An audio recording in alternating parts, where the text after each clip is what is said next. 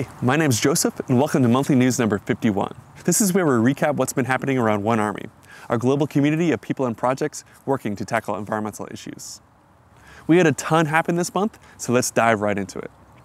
First up is Precious Plastic, which is an open source project all about working on the plastic waste issue around the world. This month, myself and our team member Nate, we headed to Hawaii to do an on-site collaboration project with Parlay for the Oceans, which is like an ocean advocacy group that does a lot of educational awareness surrounding humans' impact on the oceans. The goal of the project was to try to turn ocean plastic washing up on the shores into new products, and especially we wanted to make bricks from this. Our project was part of an exhibition at a cultural museum that was all about the wonders of the ocean and humans' impact on it. We set up some shipping containers with like an education zone and then a small precious plastic workspace where we were working on making the bricks. Plastic waste is really just one part of the story surrounding humans' impact on the oceans. Actually, I would recommend you check out the documentary called Seaspiracy on Netflix, which goes pretty deep into these issues. Here's a little clip to get you started. I've been fascinated with the ocean for as long as I can remember. But this romantic vision that I always had of the ocean completely changed. A story of just how huge our impact on the seas had become. We are at war with the oceans, and if we win this war, we're going to lose it all because mankind is not able to live on this planet with the Dead Sea. They talk a lot in the film about the industrial fishing industry's impact on the oceans. One of the things I took away from this film was about the Great Pacific Garbage Patch. You know that huge area in the ocean, bigger than the state of Texas, full of plastic soup?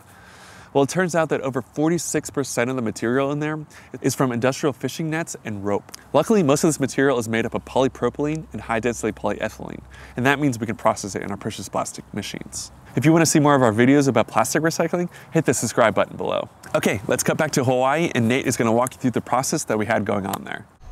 Step one of the process is collecting all of our ocean waste, which Parlay from the Oceans has collected. We sort it out into color and into plastic type. If we don't know what plastic type it is, we've been using this Plastel machine by Mateo. It has a little scanner and tells us what plastic type it is. It's been really useful.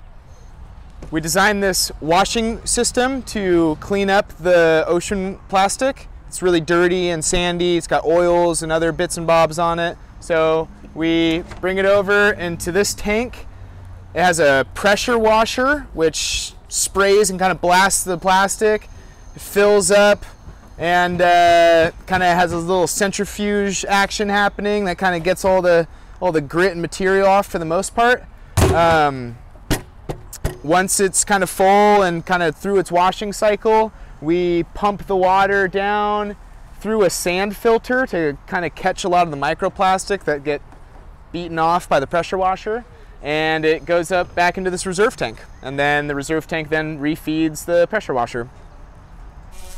Step three of the process, once we have washed our plastic, we'll put it in one of these bags and hang it up on a rack and let it drip dry. And once it's dry, then we can start shredding. Final step of the process, we come over to the extruder, pour our shredded ocean plastic in, run it through just like any other process. We've been running the plastic into our brick molds. Comes out with something sort of like that. The process takes about 2 to 3 minutes. Varies depending on the plastic type and what flow it is and the speed of your motor. All that nonsense, but it'll be roughly around 2 to 5 minutes. Yeah. And our precious plastic workspace, as you can see, we still have a lot of putting things together to do, but it's coming together. Okay, that's it for the project in Hawaii. Now let's talk a little bit about some how-tos that showed up on the community platform this month. First up, we had one from DevLab that's all about making a compression mold to make recycled plastic sheets. So especially if you're just starting at home, this could be a great method for you. Next up, we had one from Plastmakers come in. And shout out to you guys because you're great at documenting and making videos about what you do. And this one specifically is about a mini press that they designed. And it's something that you can build yourself using this how-to, or you can buy it from them on the Precious Plastic Bazaar. And lastly, I can't talk about the how-tos without mentioning this one. We had one come in from Basic Shit, and It's called a squat stool that is supposed to help your digestion and your posture while you're going to the bathroom. So I haven't tried it, but I'm pretty curious. Okay, now let's talk about fixing fashion.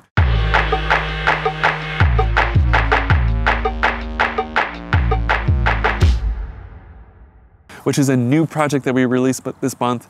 We're super excited about it. It's been in the works for over 2 years, so it feels really, really good to have it out finally. Fixing fashion is all about caring, repairing, and upgrading your clothes so you don't have to throw them away and buy new ones. It's kind of like a fashion brand, but really like the exact opposite, because we're not trying to sell you anything. In fact, we want you to just keep your clothes as long as possible. There's been a lot of awareness around the waste generated from the fast fashion industry, and this project is targeted directly at it. It was really great and interesting to watch this project develop over time. It started in the beginning when we were developing Precious Plastic version 4.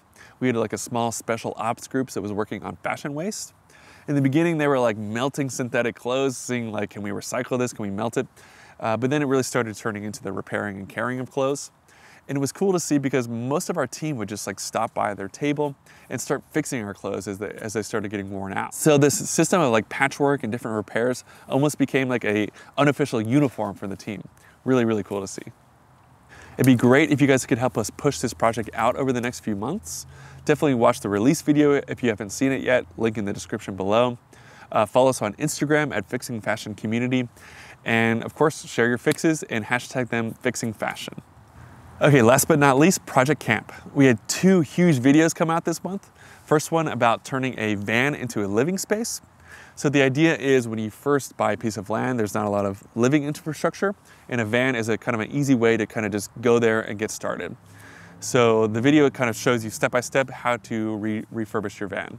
And the second video is about outfitting 2 shipping containers. And it's kind of for the next step after you have your first living space on your land. The first container is what we call the town center, which is the sort of the home base. So it has a shower, it has a kitchen, it has a little office space. And the second container is our workspace. And that has a wood working area and a metal working area. And that's gonna enable us to really build out the future infrastructure for Project Kamp. We've also released a separate channel that specifically focuses on weekly updates from Project Kamp. So definitely check that out if you haven't yet. It's great to see what's going on there on a week-by-week basis. And lastly, if you haven't seen it yet, we have a Patreon. There's a lot of really interesting active conversations going on there. We use it as kind of a sounding board for different things we're doing. So if you haven't yet, we'd love to see you supporting on Patreon. Okay, that's it for the monthly news. We will see you next month.